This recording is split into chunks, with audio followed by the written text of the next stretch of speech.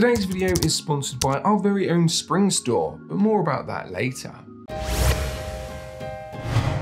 Hi everybody, in today's dive brief I'm going to be looking at masks because I was doing a few videos the other day and I was talking about the glass lenses, and there are quite a few choices out there and it's not immediately obvious why one particular glass lens is better than the other or does something different to the other. So I thought I'd compile it into a dive briefing looking at all sorts of different lenses that are available to scuba divers and what benefits they have.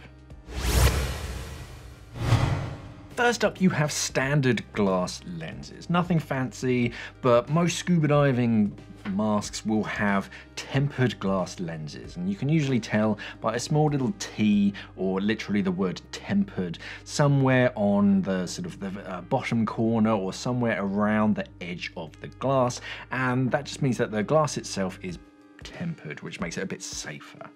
Now, you can find some lenses or swimming goggles that have polymer or sort of a plastic lens.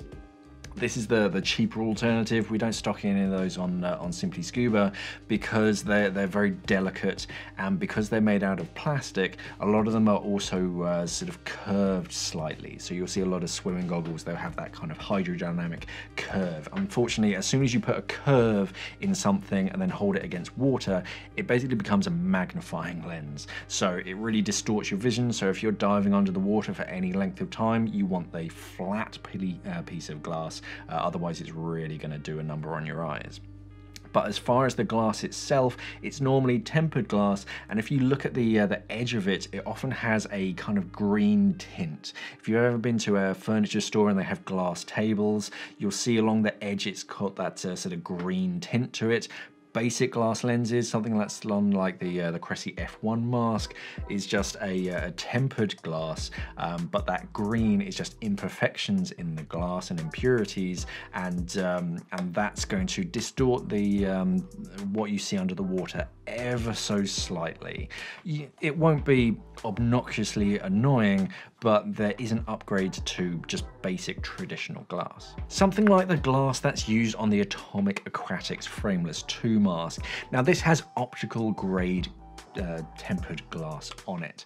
So if you look at the very edge of the glass that's used on the Frameless 2 compared to the F2 on the Cressy mask, you'll notice that it has a much lighter color, doesn't have that green, it has an ever so slight blue tint to it. That's because they've removed a lot of the impurities, and that's actually allowing a greater or truer amount of light transmission. So without those impurities, it's not affecting the colors of what you see under the water. So as far as clarity and truer colors, that's what optical grade glass is there for. It's a better experience. It's not going to be a night and day, a really obvious sort of sudden upgrade, but over time you will appreciate it, and it is worth that sort of little bit extra cost.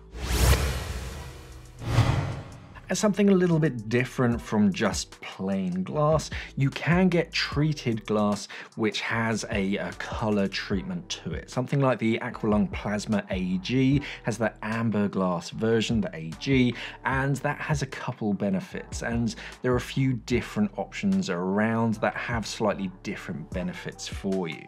So some of these will have a literal sort of rose tint to them, or amber tint in this case, which when you get under the water, because the reds start to disappear as soon as you go under the water and everything ends up blue, this amber helps to amplify the reds that are still remaining, and it just kind of boosts it a little bit.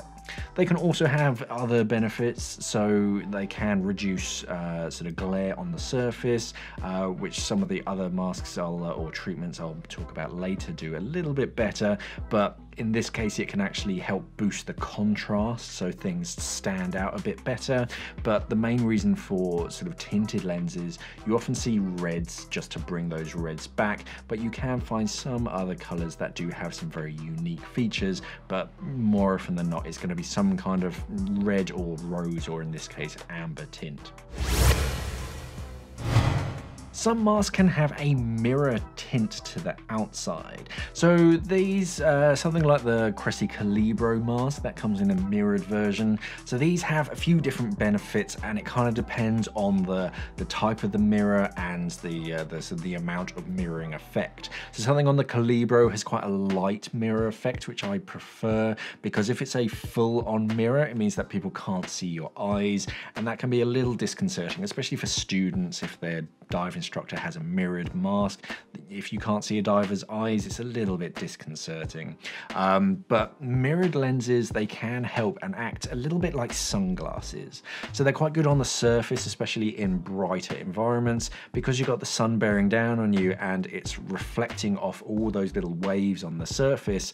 It can be quite bright and intense for your eyes, and that mirrored coating can help cut and reduce some of that light from getting into your mask. But when you're in the water, something shiny like that, it can attract certain marine life because they think it's quite interesting. But as a general rule of thumb, if you're an instructor, I generally sort of recommend going away from mirrored lenses, just because your student really needs to be able to see your eyes. But for everybody else, yeah, it's great for when you're on the surface, and it helps to reduce a certain amount of that glare, and it just makes it a bit easier to look around in very bright environments. Calling all scuba divers want to stand out of the non-diving crowd? Do you want people to know that you're a scuba diver? Well, then our very own Spring store will help you out. We stock tees, stickers, hoodies, phone cases, even mugs that all have a scuba diving theme. From our super popular emotional Bolt Snap tee, our Cave Shark sticker, to our Scuba Dude hoodie, we have something for everyone. And our range is becoming more eco-friendly each month thanks to Spring's eco-friendly range. Each order is printed fresh, which means less waste, less plastic, and it's better for the environment, and also helps battle clothing waste as well. To view our full range, just click on the link pinned in the comments. And hey, why not treat yourself to 10% off your total order with the discount code DSN10. That's DSN10. Okay, back to the video.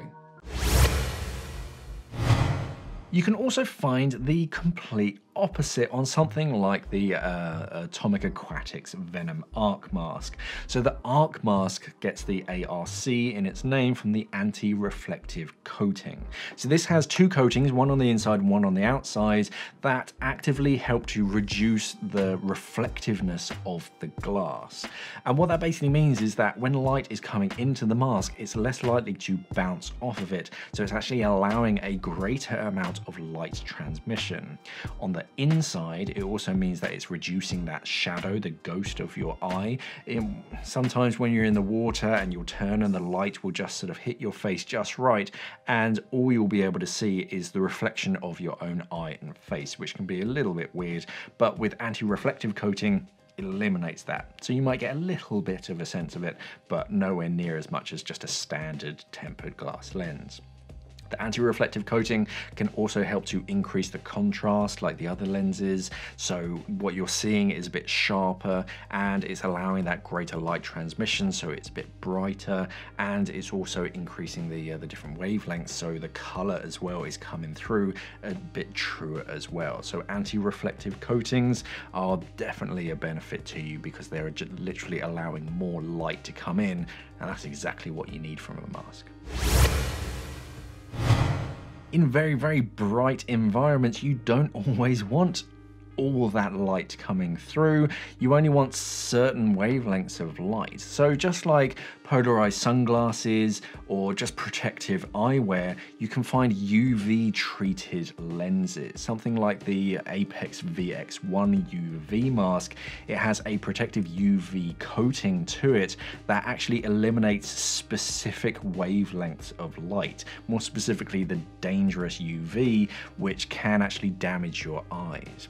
So if you're walking around on the surface and you're wearing sunglasses to protect your eyes from those nasty UV rays, then these masks will be doing the same for you when you're in the water and especially on the surface. As I mentioned earlier, you're in that bright environment, so the sun's beating down on you, but it's also reflecting off the waves, so it's important to keep your eyes safe because in the long run it can actually damage them. So you can find masks with UV treated lenses that specifically cut out specific harmful wavelengths of light, but everything else remains much the same.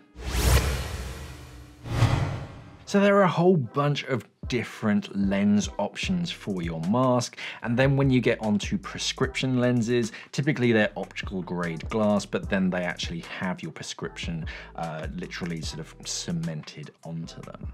But as a general rule of thumb, for most of my diving, I tend to use just optical grade glass, just for that improved quality of what I'm sort of seeing in the water. But if I was going to be spending more time in glorious tropical countries or something, diving where there's lots of sun bearing down on me, I probably would switch to a UV cut or something that's just sort of protecting my eyes a bit better if I'm spending a certain amount of time on the surface.